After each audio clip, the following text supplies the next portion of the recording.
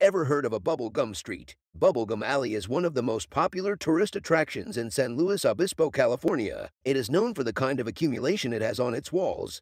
This accumulation is of used bubble gums. Almost all the passers-by ensure that they stick their chewed or the leftover gum on the walls, which are 15 feet in height and 70 feet in length. It is 20 meters long and is in the 700 block of Higuera Street. San Luis Obispo Chamber of Commerce and Downtown Business Improvement Association state that the history of the gum is a little sketchy.